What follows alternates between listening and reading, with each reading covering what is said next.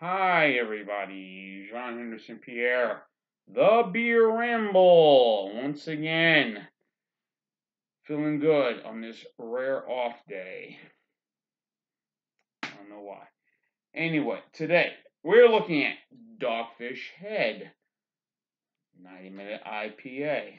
I've done the 60-minute IPA, so I said, why not the 90-minute? So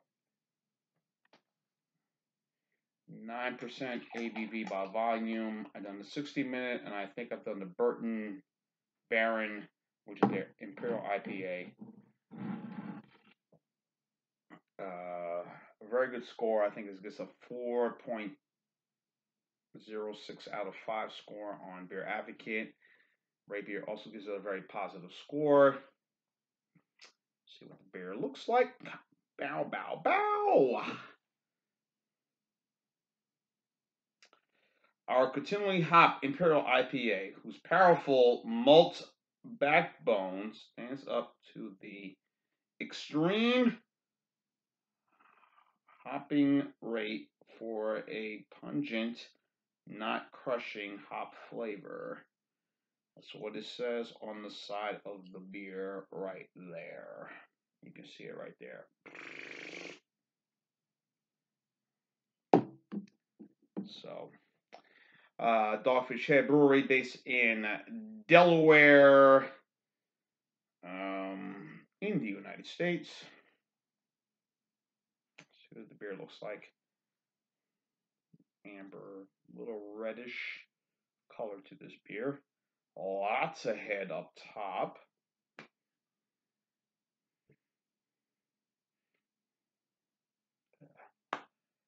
You know, I don't know whether I would consider this an Imperial or a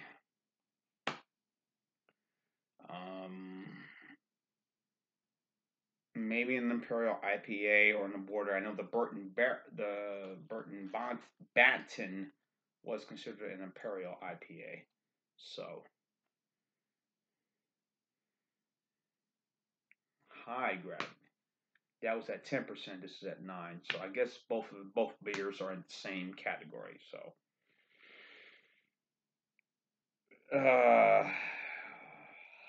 very hoppy.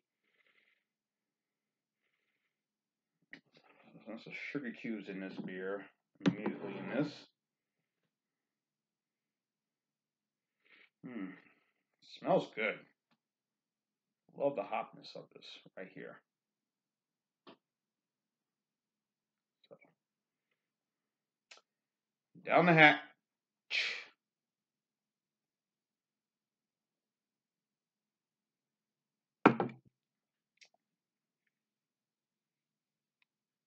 Forgive me, you see my lips looking a certain way. I have a bit of a fever blister. This weather down here in the southeast Alabama has been very, tricky. One moment is nice and warm, another moment is nice and cold. So go figure on that. Exactly. So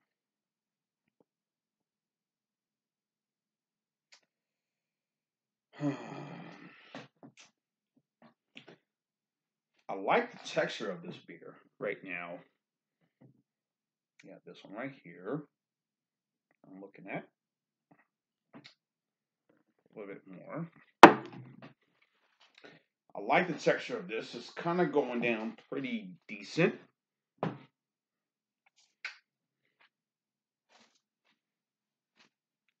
Easily well. Some raisin. Definitely getting some citrus, but it's very a lot more hop extract. Maybe some Cascade, Mosaic hops in this.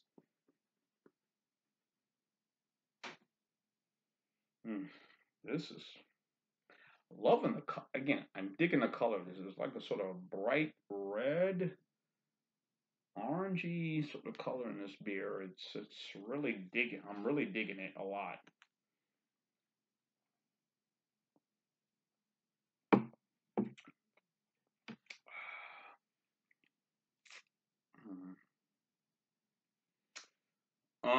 As I mentioned, Dogfish been around for a while. Sam Calagione, forgive me for butchering his name, has really been on the forefront of really putting out some very good craft beers. This beer I bought for about $1.89 at Rouse's. For the 6-pack of this beer, it probably goes for about maybe $10.99 or $9.99, depends where you go get it. Thank goodness for singles. Yes.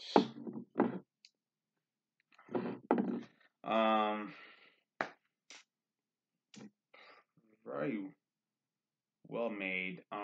We've been getting a lot of Dogfish beers here in the Mobile area, Mobile, Alabama area. Well, Mobile, Alabama, Pensacola area. Depends. Pensacola seems to be a little more advanced than Mobile, Alabama. Maybe by demographics or geography, I guess. I don't know. This is a decent.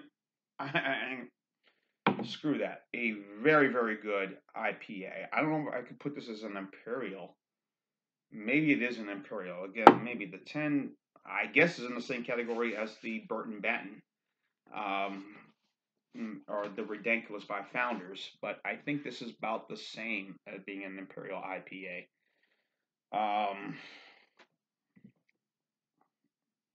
Sweet. Some sugar cubes in this. Very malty in this. A lot of lacing, as you can see in my glass right here. A lot of foam lacing right there. But this is about as good an Imperial IPA as I've had. And I've had others. The Freak by Green Flash. Or Green Point, I think it's Green Flash is the name of the brewery out of California. I've had the Ridiculous, again, by Founders.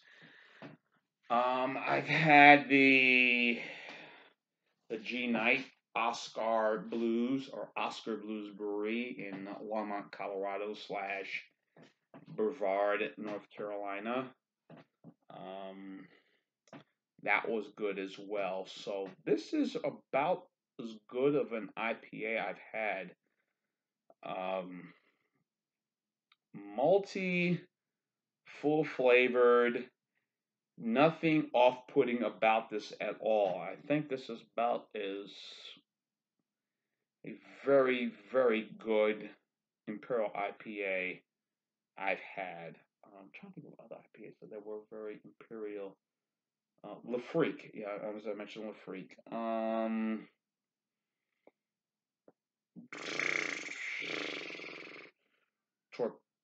Torpedo, no, Torpedo's not from Sierra Nevada. I wouldn't consider that as an Imperial.